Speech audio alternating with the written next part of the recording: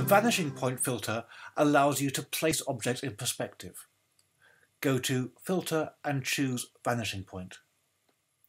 The first thing you have to do is to define a perspective plane, and you do this by clicking on the corners of a visible rectangle within the image. If it turns red, that's an illegal perspective. Just adjust it until it goes blue. You can now extend this grid to fill the whole wall. You can bend round the corner by holding Command or Control and tearing off another wall at 90 degrees to that. Of course, you'll need to adjust this wall as well.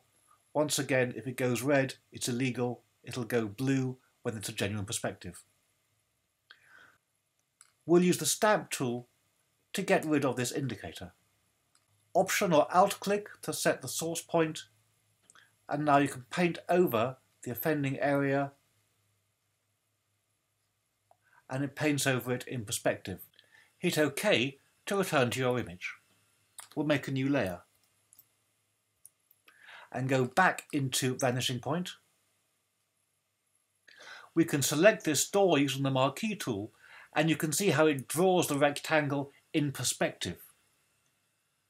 Hold Command and Option or Control and Alt to pick it up and move a copy, and we can drag it around this corner. I'll put it on top of the lift entrance and use Free Transform to make it a bit wider. When we hit OK, there it is in position. And because we made a new layer, we can always turn it off and go back to the original.